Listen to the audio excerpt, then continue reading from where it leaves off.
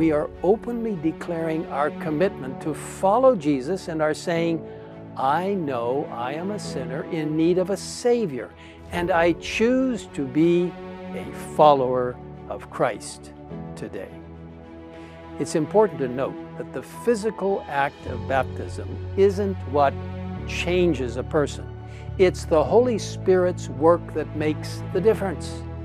Baptism moves the heart of the believer toward a closer relationship with Christ. It marks a choice, a transition in the heart of the believer.